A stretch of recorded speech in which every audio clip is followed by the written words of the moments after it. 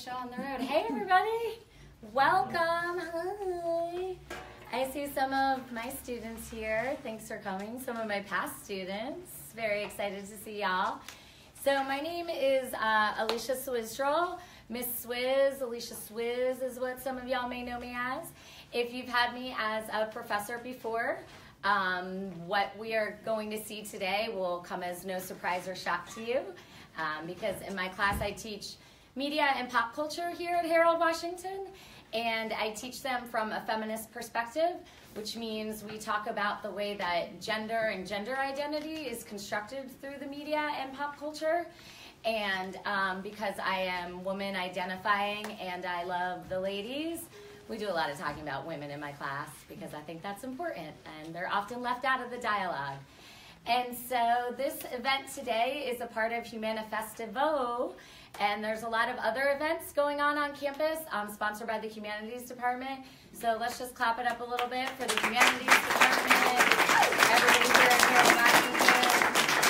Yeah, y'all are really lucky to be students at a pretty amazing public institution, and super happy to be here with a project of mine that I started about 2 years ago called SlutTalk. And SlutTalk is a true storytelling show and series where I invite women and femme-identified individuals to tell true stories about their experience with slut-shaming, slut culture, body politics, anything kind of under that umbrella of sex, sexuality, and gender identity. And for women, oftentimes those are negative experiences, but there's a lot of positivity and power in our experiences as well. So today what you're going to see are 6 performers from the community here in Chicago. Some are actors, some are writers, some are comedians, some are musicians, some are all of the above. And information on them can be found in the playbill that I handed out. So please hang on to this after the show. Check out their bios. Check them out on social media. If you like what you see today, chances are you can see them doing other events and entertaining type work in the community. Many of them also have other creative pursuits that they do. Some are designers, some have bands, some have a book, some host radio shows. So there's a lot of ways to see them in action outside of what you're going to see today. So what you're going to see today is 6 different performances, all under the umbrella of SlutTalk. And yeah, all of these performers were invited here, and they are here because they're super excited to perform specifically for students. As performers in the community, we spend a lot of time performing in bars, sometimes nightclubs, not always in settings where people know you're going to be there or even necessarily want you to be there. So it's always fun to have a nice, receptive, student-filled audience. So thank you all very much for coming. Thank you to your professors who inspired and encouraged you to come. And I just want to say extra special thank to the Committee on Women's and Gender Studies here at Harold Washington, which include Jen and Amanda back there. What's up? They may be your professors as well. And we've all worked really hard to bring you this event today. And just want to say thanks again for coming. I would like to ask you right now to please silence your phones. However, all of the performers you see today have pretty solid social media presences. So if you want to take a picture or write a tweet about how you're watching this amazing show and you're seeing this killer performer, we don't mind you having your phones out as long as you're using them to document the show and not to like text your boyfriend. No texting boys. Just kidding, but not really.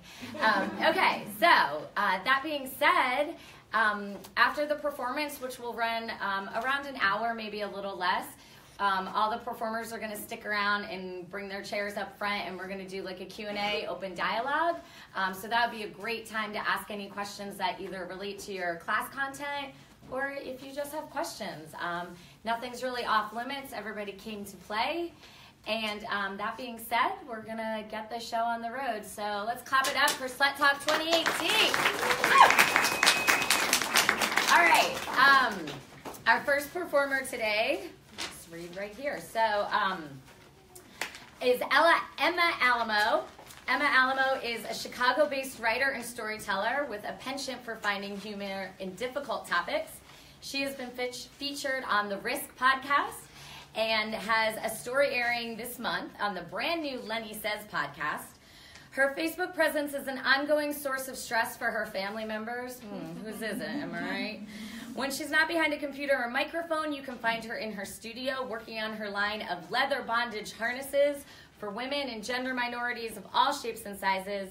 You can check out those harnesses and her writing at emmaalamo.com. Please put your hands together for Emma Alamo.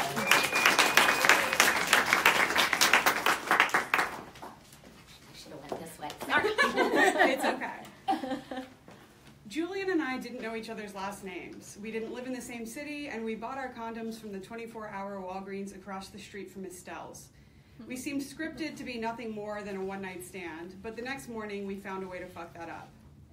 We woke up with our arms still around each other, had sex again, fell asleep again, then woke up again, and just for the hell of it, I asked him, "What do you want to be when you grow up?"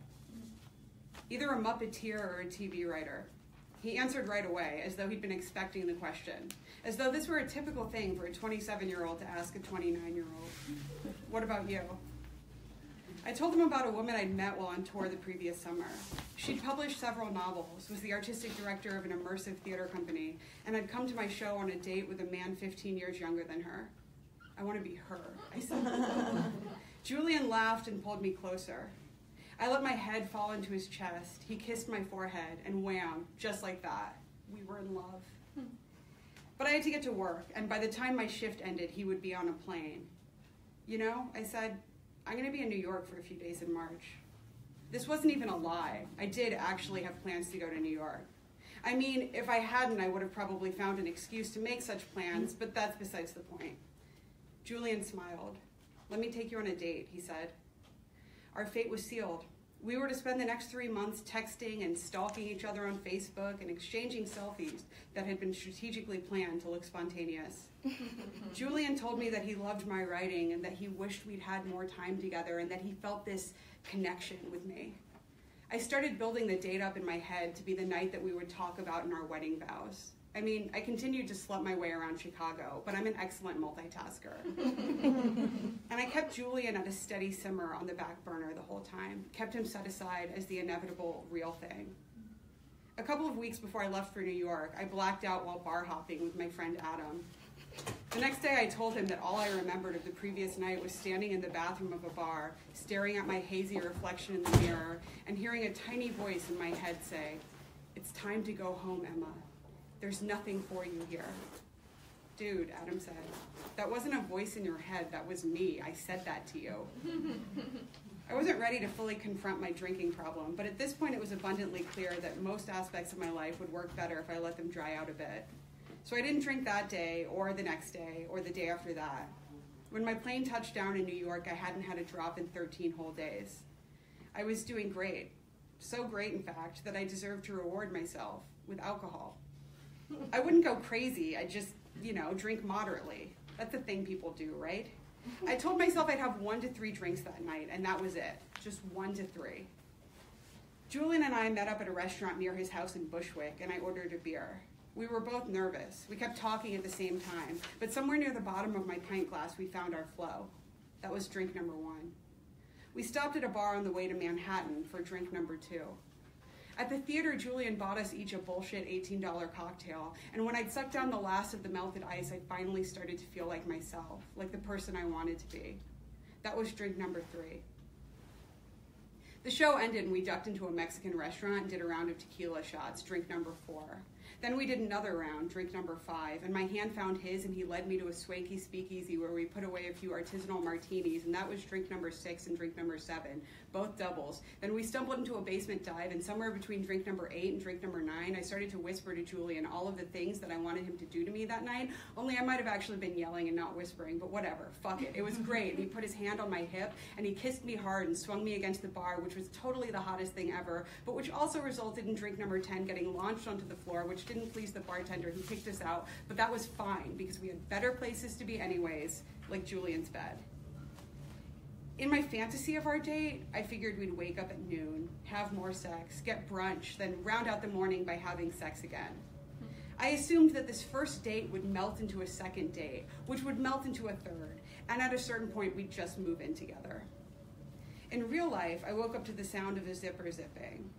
When I opened my eyes, Julian was fully dressed, staring down at me with a look of panic. He cleared his throat, looked at his phone, and said, "You should probably get going." Completely missing the cues, I asked Julian where he wanted to go for brunch.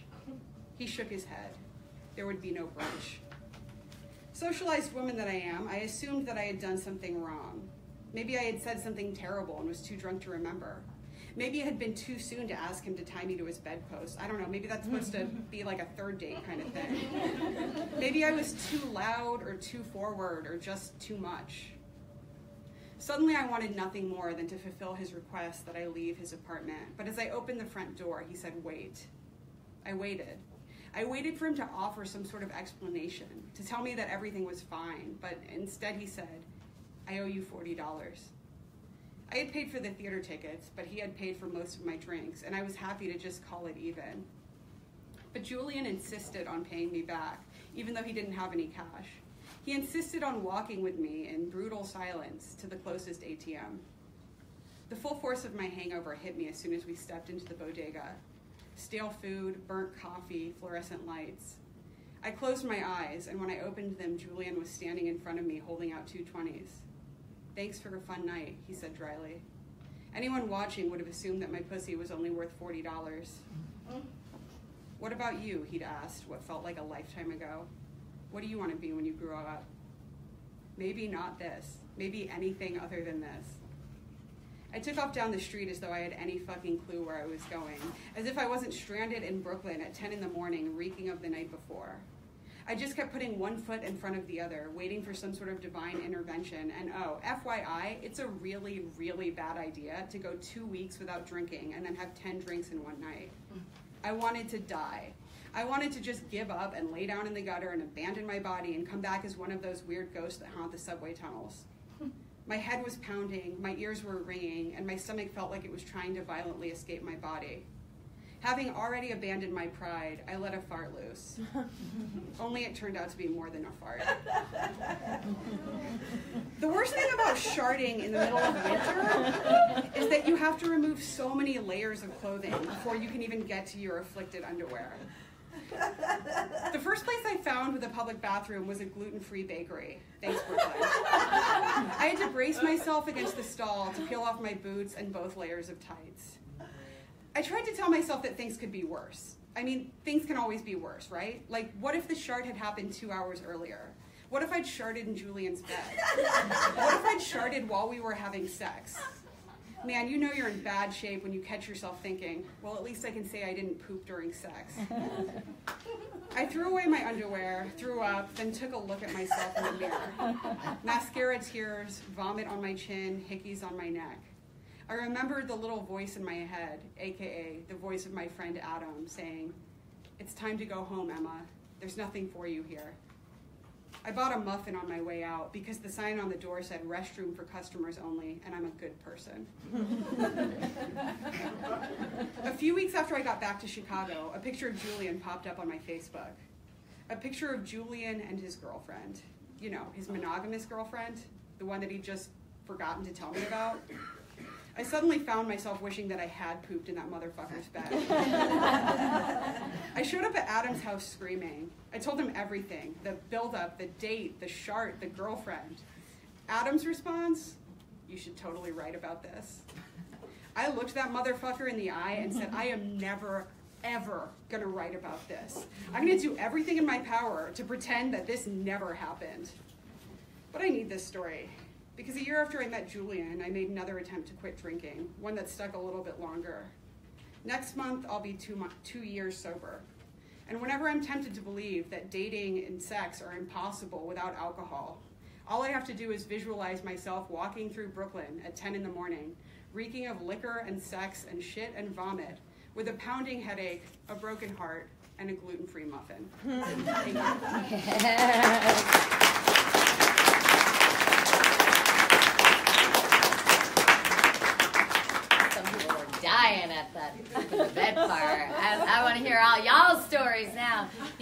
plenty of seats if you want to fill in, or if you're comfortable back there, that's fine. If you have an open seat next to you, maybe just be conscientious that people are still kind of filling in. But if you're cool back there, we'll cool with you. All right, you guys, one more time for Emma Alamo. All right. The next performer coming to the stage is Ada Chang. She is a professor turned storyteller and performing artist. She's been featured at storytelling shows in Chicago, Atlanta, Cedar Rapids, New York, Asheville, and Kansas City. Ada is the producer of the show Am I Man Enough?, a storytelling podcast show where people tell stories to critically examine the culture of toxic masculinity. She is also the co-producer and co-host of Talk Stories, an American Asian diaspora storytelling show that showcases Asian American storytellers and performing artists. You can find her work at renegadeadachang.com. Please give it up for Ada Chang.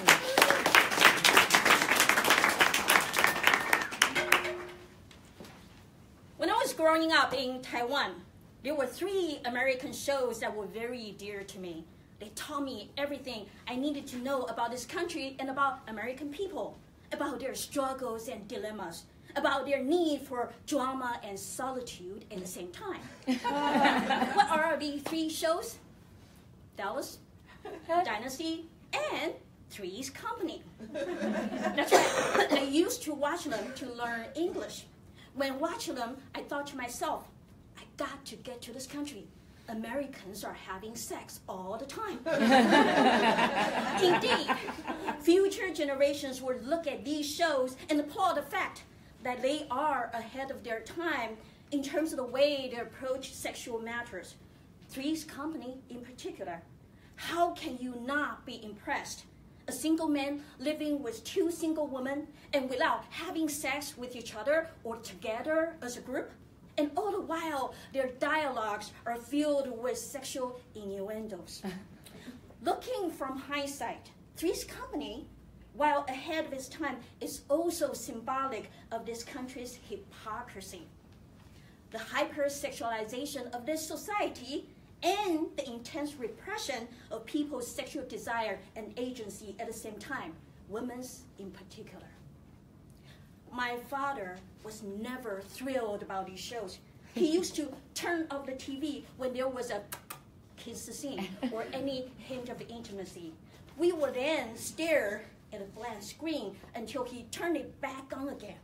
One time, he was so frustrated with having to turn off the TV so often that he threw the remote on the floor and screamed, "These damn Americans." The word blank describe the scream perfectly, as well as what was in my head about sex.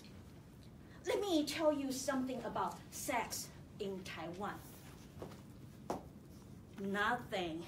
Because you are not supposed to have any or know anything about it. I'm from a culture and a society where sex is not taught or talked about, at least up to my generations. You live with your parents. If you're single, you don't leave home until you're married. Theoretically, you're not supposed to have sex until you're married or until your parents die, whichever comes first. Not that I pray parents to die so I could have sex. Never. So since we never learn about sex, we never learn about intimacy, love, or bodily integrity of any kind. So how did I learn about sex growing up? Let me offer you a few anecdotes conducive to my misunderstanding of sex. Up until my adult years, I knew very little about sex except one fact. One fact. The sperm could swim and enter my vagina by any means possible. I didn't know how, but I managed to. So how did I learn about that? One time, I asked my older brother why he thought he could rule over me. He said, "My little thing swam faster and I won the contest." That was how I learned that, oh, sperm could swim. My father used to watch Japanese videos. some of which were legitimate drama, while for others, the sex scenes bordered on pornography. So how did I know that these videos depicted pornographic scenes? Because I used to sneak into my parents' bedroom, stole them, and watch them during the day while my parents were at work. I will remember how and how I found these tapes, and I will put them back exactly how and where I found them. I will remember where my father paused the tapes and rewind them back to the exact spot where he paused them. I was smart. In some way, I learned how to have sex the Japanese style. I also often had men expose themselves to me. One encounter particularly stood out to me, and that was the tipping point. My best friend in high school, let's call her Jen, and I were sitting on the last row of the bus. She was sitting by the window, and I was sitting right next to her. A man got on the bus, sat right next to me. My friend's her head was turned facing left, so she could see everything that was happening to my left. As we continued on the ride, at some point, I turned around and glanced at the man. Our eyes locked. He then gestured me to look down on his lap. I did, and saw his exposed genitalia, a fully blown penis, or hard on the technical term, which I didn't know at the time. I immediately dragged my friend off the bus. After I got off, I told her what happened, to which she replied, "Oh, no wonder. I kept on thinking why his thumb was so big." That is the moment when I realized I cannot not learn about sex. Something has to change when people around you can distinguish a fully blown penis and a thumb. Something drastic has to happen when you don't even recognize the tool for possible violence and oppression, and you take it to be a salute to your womanhood. I started teaching at a university here in Chicago in 2001. I taught subjects on gender, sexuality, sex, masculinity. I watched younger generations of women or people exhibit the same kind of vulnerability and innocence that I experienced. I had many students without sex education or with minimal fear-based sex warnings.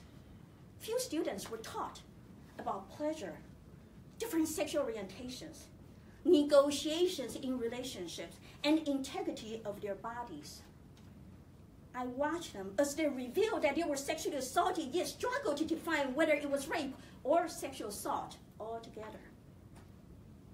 I watched a younger version of myself unfold in front of me right in my classroom.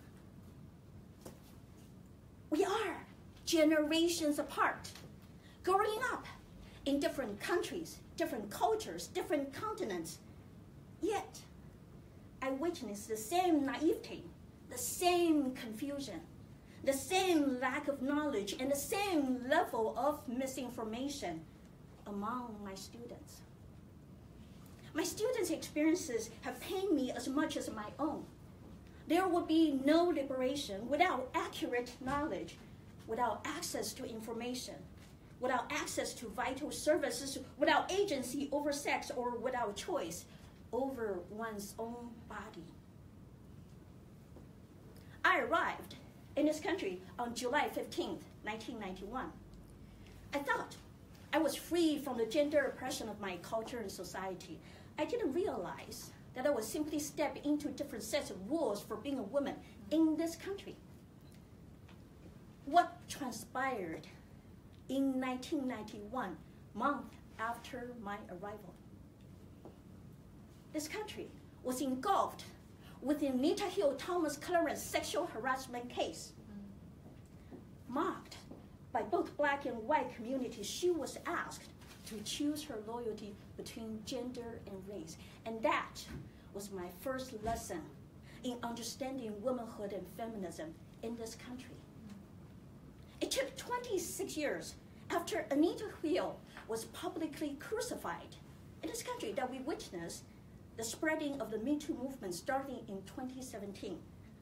I hope it doesn't take another quarter century before we stop blaming victims for the sexual violence that they experience, and before we tackle our cultural hypocrisy between hypersexualizing women and penalizing them for exercising their own sexual agency and desire. Thank you.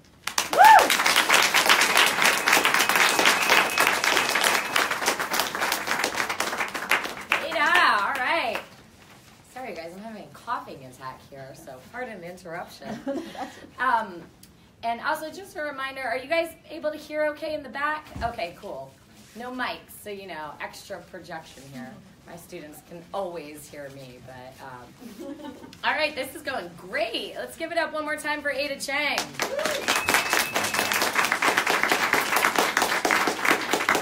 All right, our next performer, Mackenzie Chin, is a poet, actor, and teaching artist whose work has appeared in Pank, Crab Fat Magazine, The Femme, Jutes, Sundog Lit, and others. She is a part of Growing Concerns Poetry Collective with hip-hop artist Michaela DeVille and musician Jeff Austin. The collective released its inaugural album, We Hear, Thank You for Noticing, in August 2017, hell yes, and published its first book of poems, 5/5, available through Candor Arts in January 2018. You can learn more about her work at mackenziechin.com. Please give it up for Mackenzie Chin.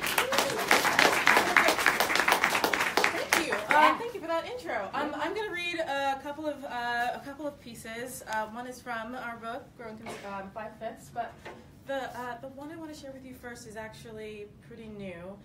And you are the first ears that get to hear this out loud. So I'm nervous, and this should be really fun. Okay. Maybe the older you get, the more you become interested in who you used to be. And when I say who you used to be, I mean all the women who came before you were even the thought of you. Maybe the older you get, the more interested you are in your grandmother, Augusta, from whom you lived too far to ever really know, but who, after giving him 10 children, left her husband, who, as far as you can tell from the pictures, only ever looked mean and scornful, and went fishing in the Alabama deltas with his sons, and made his daughters cook and clean the catch. You seek the stories of how she left him in the 70s when leaving husbands was still new, and went to stay with her people in Cleveland. Maybe the older you get, the more you know that to arrive, first you have to leave. Maybe age makes you see more clearly the structure of the bones in your face, and your great Aunt Mary is in there somewhere, the one who had the scar on her face from the knife fight during her days of running numbers, or maybe from the time she killed that man she was seeing, the man who knocked her around from time to time. And after all, she told him if he touched her again, that'd be the last thing he'd ever do, and well, he did. And of the whole thing, all great Aunt Mary had to say was that she didn't mean to kill him, but she's not sorry she did. Maybe the older you get, the better you wield the torch you were handed at your conjuring.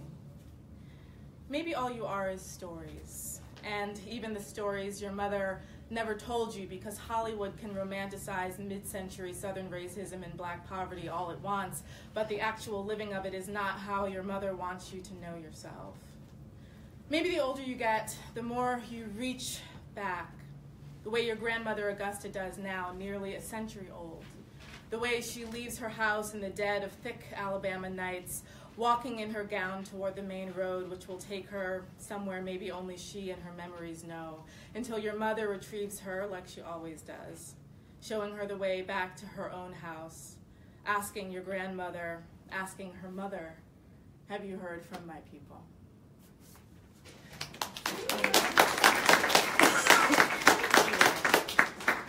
And I want to read just one more for you. This is one that I got to perform at last year's The Fly Honey Show. Has anybody been to The Fly Honey Show? Okay, these folks have, but all y'all should check it out. It happens every year in the summer, and it's the best, booziest, burlesquiest time you will have all summer. So you should check it out. Fly Honey Show. Yes. This is called Peace After Revolution.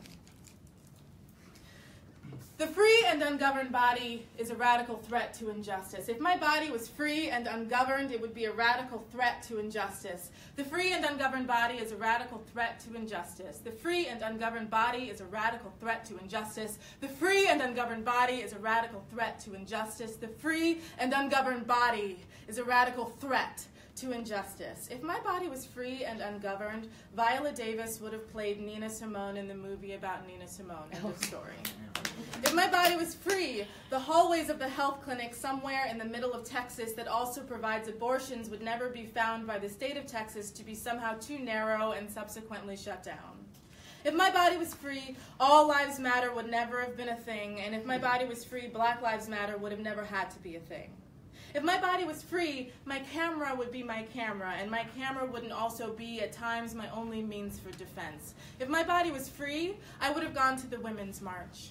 All the women there would have also been the women saying Eric's name, and Rikia's name, and Terrence's name, and Tamir's name, and Sandra's name, and Freddie's name, and Stefan's name, and Alton's name, and Philando's name, and names I can't remember anymore because there are so many. But these women would have remembered those names for me, but these women don't remember those names because they've never uttered them.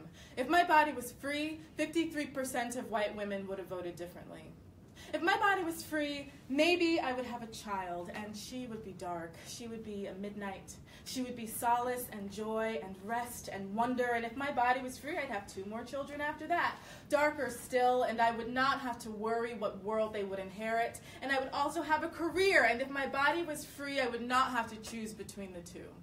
Or I would have only my career and maybe my cat, and this would be fine, and no one would be waiting for me to find someone because my body, remember, would be free and my own and inherently complete. And no one would dare call me shrew or bitch or bossy, or they would call me bossy. They call me bossy as fuck, and bossy would be the highest compliment and not easily earned. If my body was free, the state would know its tasers and batons are the tools of a toy soldier army in the face of my diamond spine.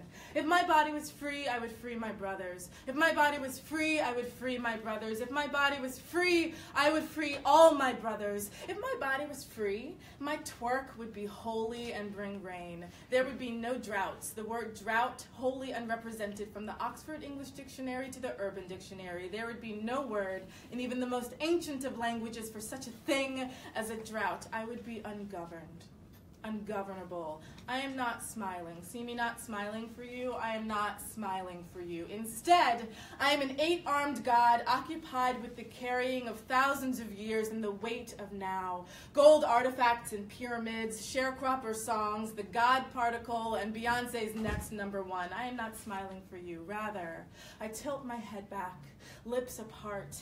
A trumpet sounds, a flock of wild doves escape my mouth.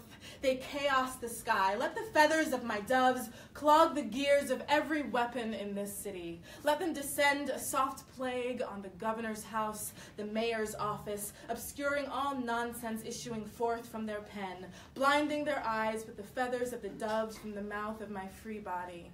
My free body, yes, ask me to smile now, and I will phoenix a meteor crashing into the earth. And my ashes will cover everything you thought you knew. And my ashes will cover everything you thought you knew. And then the unfolding of my arm, and the first beat of my great wing. And then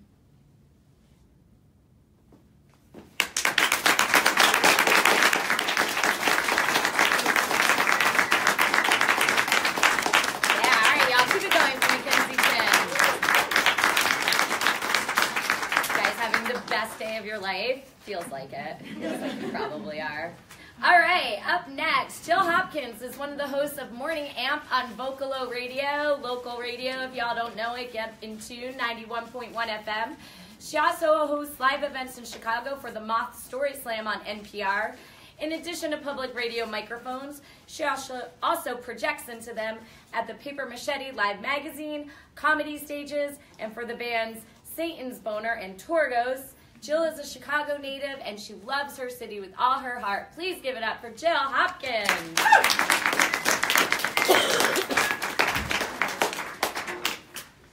All right. All right. So full circle, I got to read this story for the record release party for Growing Business Concerns. But this is the first time that I'm reading it in a well-lit room, so that's new. All right.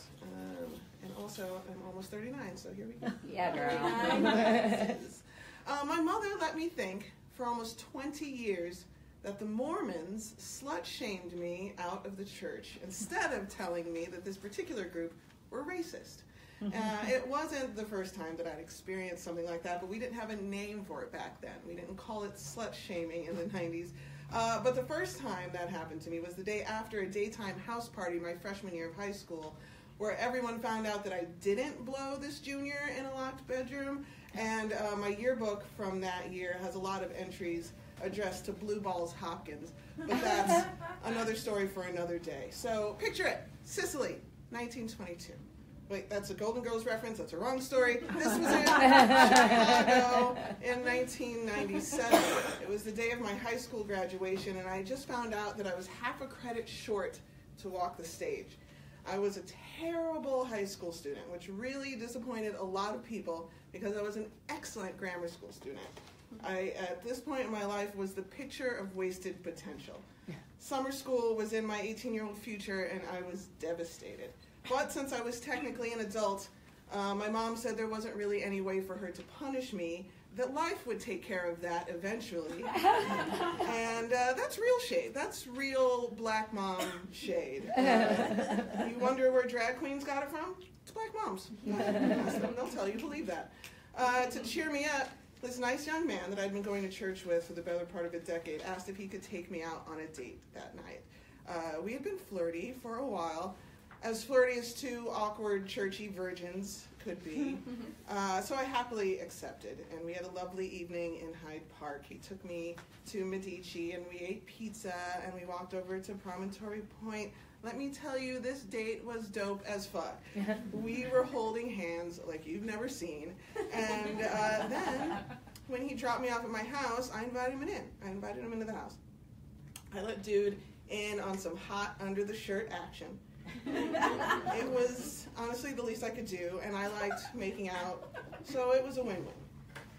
Now earlier in this story, I referred to myself as an awkward, churchy virgin, which was 100% true.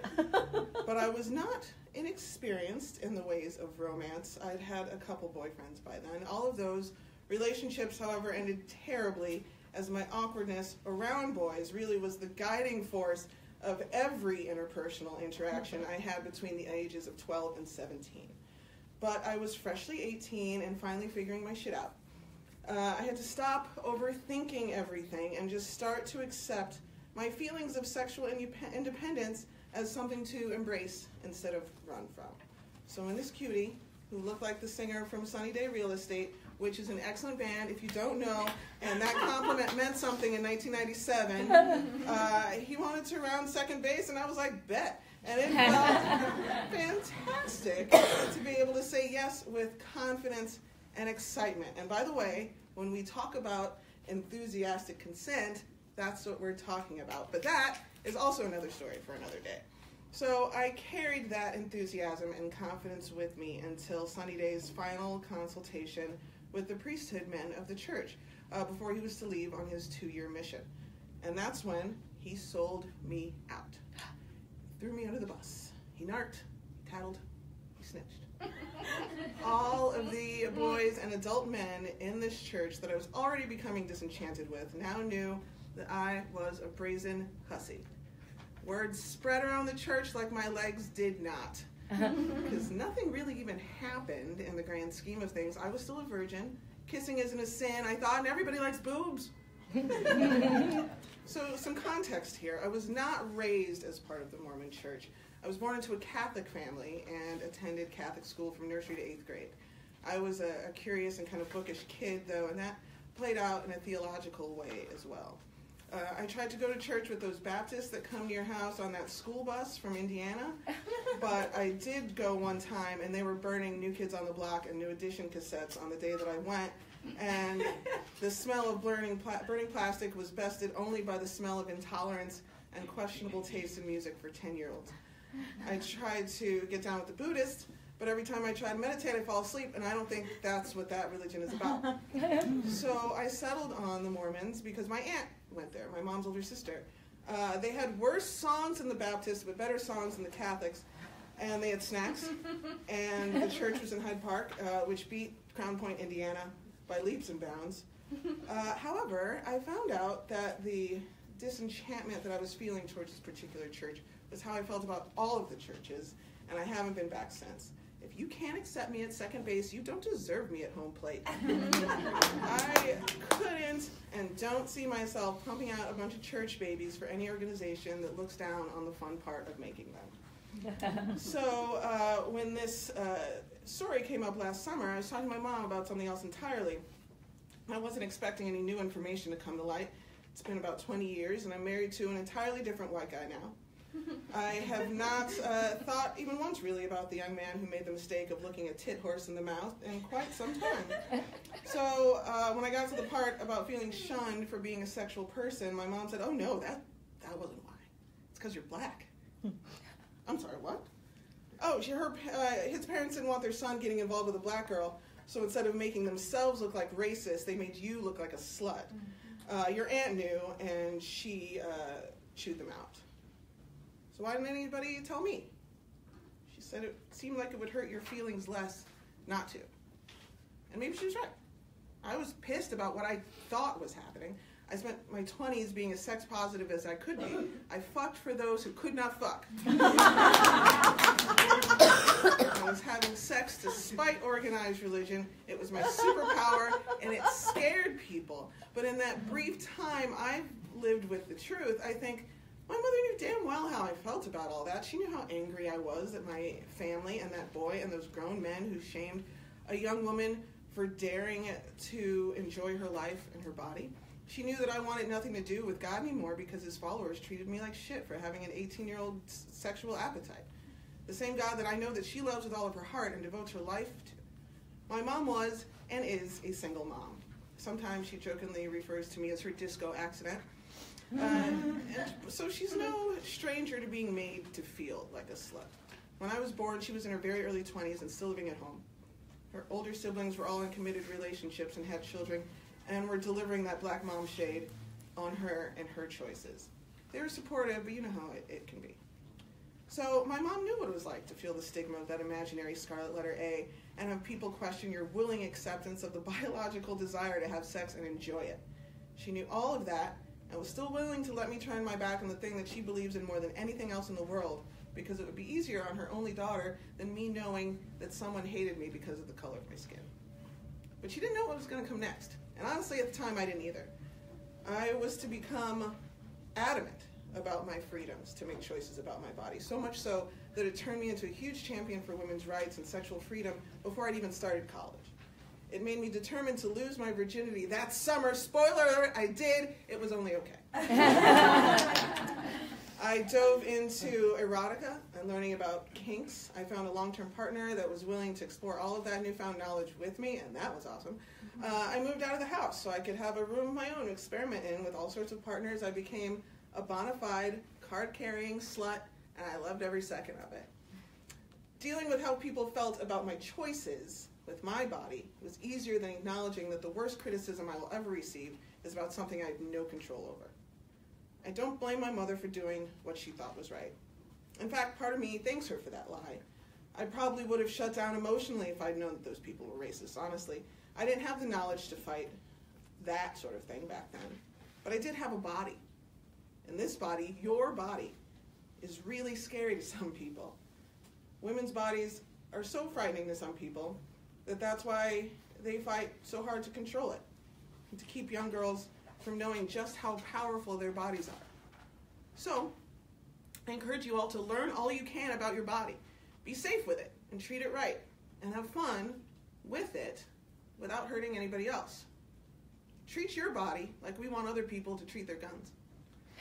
But know that your body is way more capable of anything than any weapon is. All right.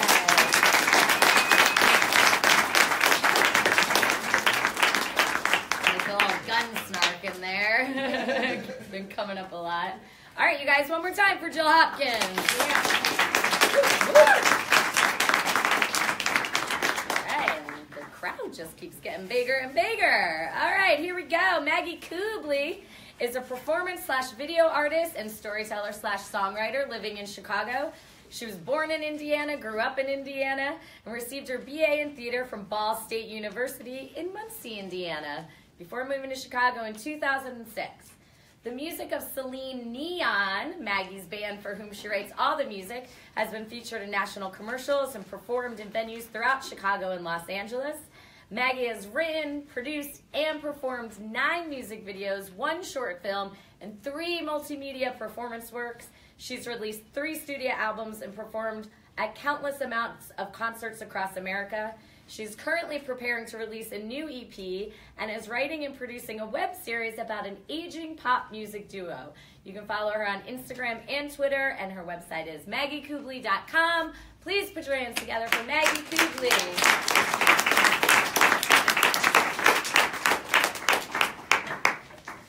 Hey. So I'm wondering if anyone here knows their number, like the number of people you've had sex with. Great. I'm not here to compare. I honestly don't want to know. I don't know mine. And I'm sure there's some sort of equation that I could use to figure it out, like number of guys I've fucked times like the amount of dicks I sucked minus the hand jobs I've given, carry the one straight up my ass, I don't know. I'm just saying you probably know yours. I don't know mine. It's probably really big, but my point is that for how big my number is now, I actually started out pretty modestly. I don't think when I was younger that there was very many people who really kind of like saw my like inner slut. One of those people actually happened to be my dad. Let me set the scene. I was in high school. That's the scene, okay? That's the scene, right? Think about how like weird and fucking horny you are in high school. I was so weird. I was so horny. I masturbated a lot. But I did not have sex. I was not having sex. As a matter of fact, I was doing some research to write this piece, and I looked at some of my old high school journals. And in one, I actually wrote, I don't think I'm going to like to have sex. I went on to explain that this was because I didn't like the feeling of boys putting their fingers inside of me. So, I mean, I was basing what I thought sex was going to feel like off of getting finger banged by a 15-year-old. So just, like, cut me some slack there, okay? Yeah, did not think I'd like sex. What I did like was sexy dancing, okay? I was a big fan of MTV's The Grind, which, okay, if you haven't on YouTube The Grind in a while, you should. If you don't know what The Grind is, I'm old. The Grind is a show that was on MTV. It starred gorgeous people dancing in a club setting that MTV made. It had like a lot of spinning gears. It had some like orange lights and a bong machine, and it had attractive people dancing, you know? They were like doing this thing, and they were like doing this thing, and whatever this thing was. And I was practicing these moves in front of my bedroom mirror, getting ready to unleash them on high school dances. Okay? When I was in junior high, they had 2 dances all year.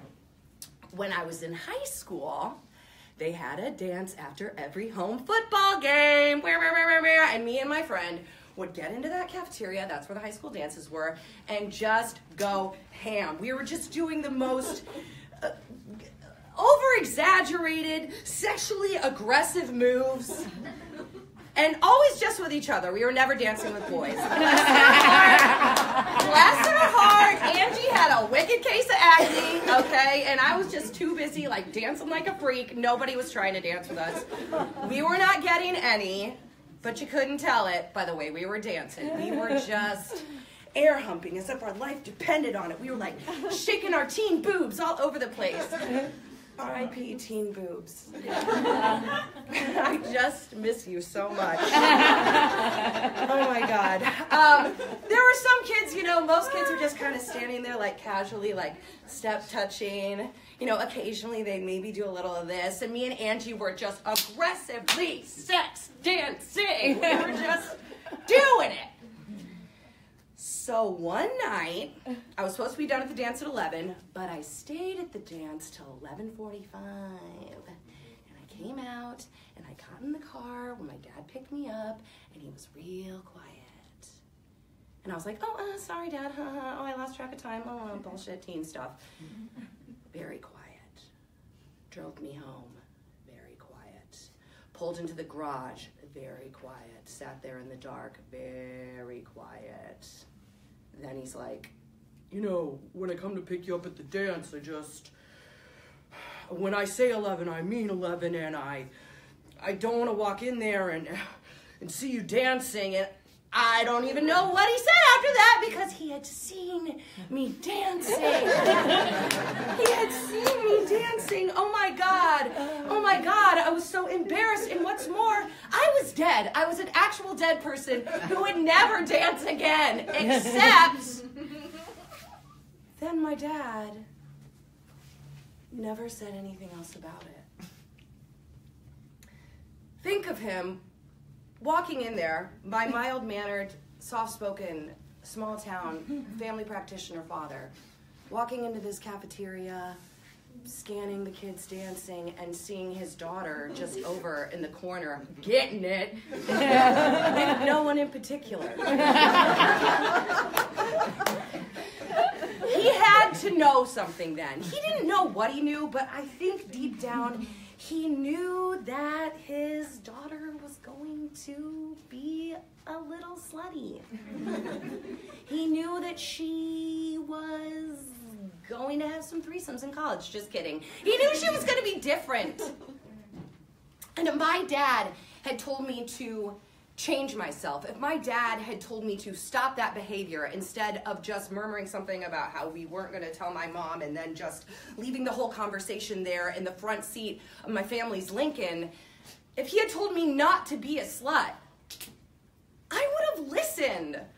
I was a dork. I was a good kid. I just wanted to make my parents happy. So if my dad had told me in that moment that sexually expressing myself was wrong, the part of me that grew up to become an artist whose work largely centers around how it's okay for women to be sexual, whatever that means to them, that part of me would have suffered if he hadn't have just let me be the sexy dancing freak I wanted to be. I don't know who I would have been. I don't know where I would be. But maybe I would know my number. I don't know.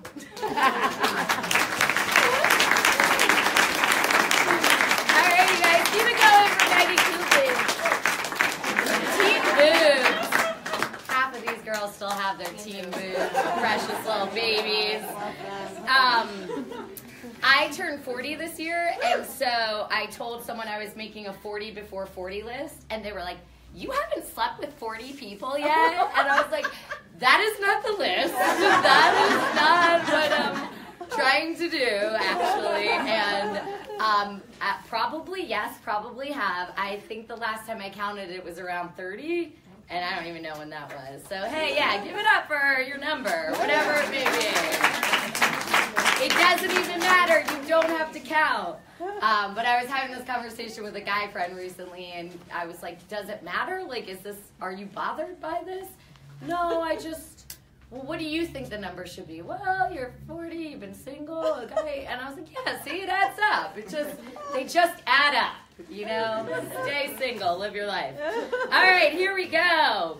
Julia Weiss is a Chicago-based writer and performer, a former member of Second City's national touring company. Julia is currently a head writer at Cards of Humanity. That's that game. People write those cards, y'all. She regularly performs at Paper Machete at the Green Mill and Your Fucked Up Relationship at I.O.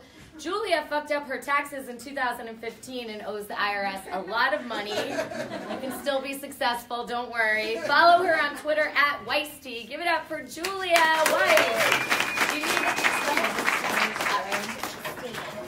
I'm good. Hey, ooh, I'm okay. Yeah, sex is cool, dancing is cool. You know what is also cool? Body dysmorphia. Yeah. Yeah, right response. This piece, like, little content warning, I know that this is something that as we are in like a really wonderful moment of body positivity, I feel like we still don't often dive into a lot of like the ugly side of body dysmorphia and eating disorder. So if those things are troubling topics to you, I am going to touch on them. And by touch on them, I mean like literally this is what it's about. I don't know why I said touch on because it's fully that. Okie doke. Dope, let's do this. I have no idea what I look like, but I think I'm almost as fat now as I used to think I was. Buttons pop and seams buckle on clothes that once hung loose, and my phone must have heard me lament this fact because all my targeted ads are screaming promises at me. This app will help me walk the right way, the way that makes me be thin, or teach me to run so I'll be thin, or teach me how to use the obscenity that is my own body weight to build muscle, but more importantly, be thin. Companies try to sell me diets that are just repackaged eating disorders, but ones you don't have to hide from your parents. Or maybe they haven't heard me yell at my own naked body in the mirror. Maybe they just send these to me because I'm a woman. They go after all of us. God forbid we remember we're humans all our own, with value outside of their context. If our bodies are free, then our sex is free, and then we're dangerous. Every day, I'm reminded that I'm further from an impossible idea than I once was. One that falls so far outside of my own values that I am shocked. Shocked that it consumes me the way I consume Lunchables pizzas, with unbroken, cutting focus. Let me be clear. I don't believe in this shit. I think it's fucking bad and oppressive and stupid. I think that all bodies are beautiful, and I also think that physical beauty shouldn't be a marker for human value. Humans aren't vases or paintings. Women aren't vases or paintings. We deserve to be as ugly and as loved as any married man who's married to a hot woman on TV.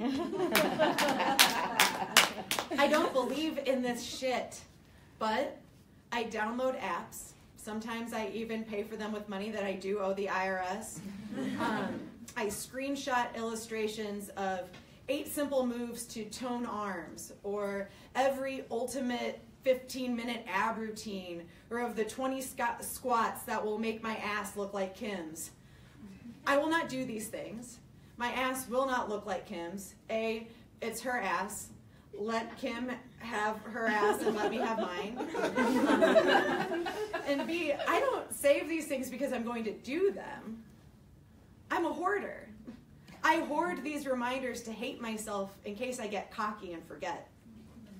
I take Zoloft and smoke weed to manage life in this raping, murdering, unjust world. And I scarf down snacks, and I rip my jeans, and I grab at new fat in the mirror asking how it got there.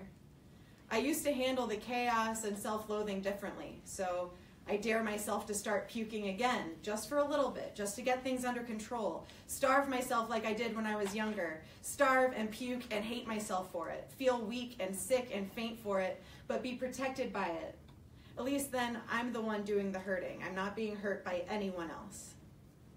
I don't know what I look like, but my doctor likes to read back my weight to me and shake her head when I go in for a checkup. Let's add a generic Wellbutrin to curb your weight gain, she said, so we tried it. It gives me headaches, I told her. Give it time. It makes my heart feel weird. Wait it out. I stayed up last night meticulously dreaming up ways to kill myself. I even watched The Hours for inspiration. Well, there are 6 more generics we can try. What am I expected to endure to lose this weight? How dangerous of an enemy is it? How fat am I? I'm 5'8", about 200 pounds. I don't know what that looks like because I haven't known how to look at myself since I was a little girl. And I look back on the scrawny girl I was, and I wonder why Jessica lifted up my dress in front of the class in 3rd grade to say, "You're fat." How she knew that that word fat, which is simply a substance, had been made into a weapon. I wonder why my ballet teacher told me that skinny kid, that she was too fat to dance. There's an athleisure wear store on Southport. I actually think the entire Southport corridor is just athleisure wear stores and extensions. But there's this one, and it's for women, obviously. And next to it is one for little girls. We've always raised boys to be men and girls to be their slight, manageable wives. We're shockingly honest about it in this era of pussy hats. I have no idea what I look like, but I know I'm not pretty anymore. I can tell because men can't see me now. They can't ignore me in meetings because they legitimately cannot see me. There's a man in here right now who's wondering why no one is up here talking, and how is that dog in the building, and why is it wearing a dress? Time and sun and strain have changed my once clear, smooth skin. Squinting at my phone has given me wrinkles around my eyes. My short, dull hair sticks out and I can't fix it. I look like my mom the year my grandma died. She was 12 years older than I am now, and that's who I look like. I look exactly like her. I walk by reflective surfaces and think, who's that bitch who looks like my mom the year my grandma died? And it's me, I'm the bitch. I'm the bitch who looks like my mom the year my grandma died, only with less of a neck but slightly better style.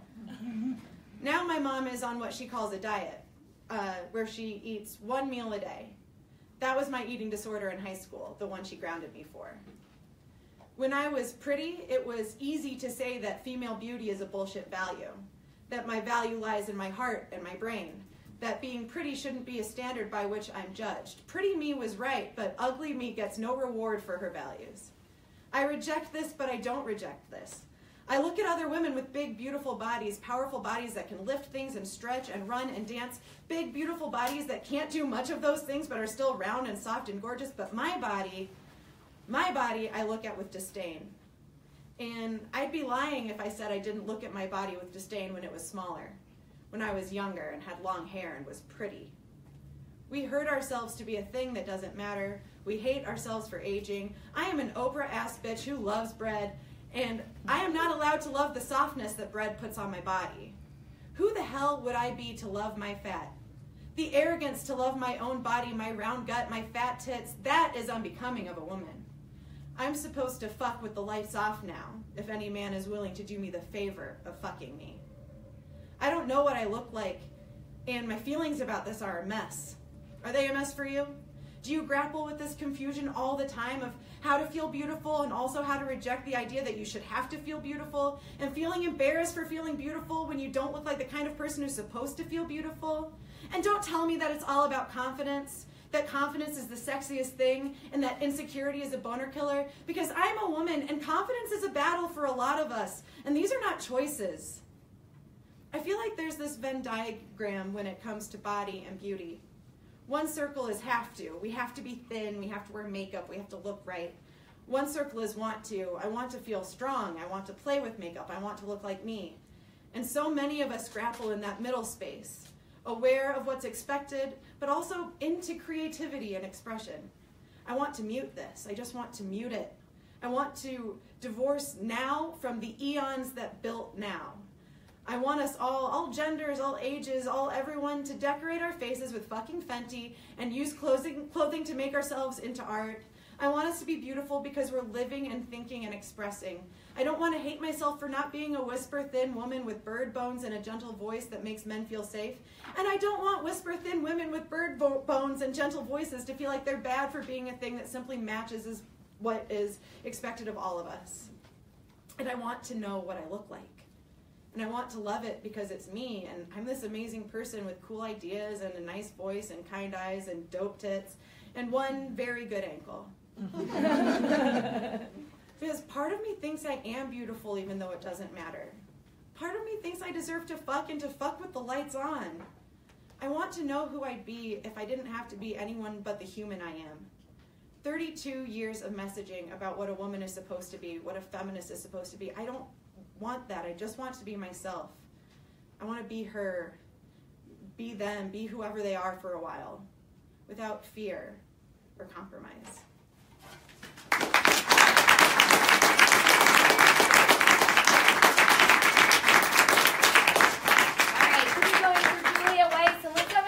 Round of applause for all the performers.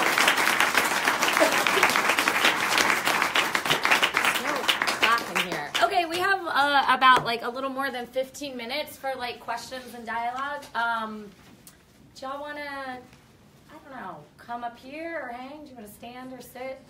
I don't know. Do you guys have questions? Anyone have a question or a comment to kick it off? Maybe not. Everyone might be kind of shy, so let's just hang for a minute and see. No? It's okay. Oh, hey, here's one. And then you're next. Maybe it's just me. Hi, Justin. No, isn't it just me? Oh, sorry. Where's the male representation in the Slut Talk? There is no male representation in Slut Talk. No? This is a show for women, and this is about women's sexuality. Male representation dominates every other stage show platform that you see. Slut lives specifically in the experience of being a woman. So it's actually, when men use the word, it's actually a taking from the culture where it already derived. What Slut Talk aims to do is reclaim and redefine the word. And the reason I don't include men in this show is because I'm not interested in men's voices on this topic, to be completely honest. And I stand pretty strongly by that, and a lot of people have a response to that they don't agree with. And so, yeah. Anyone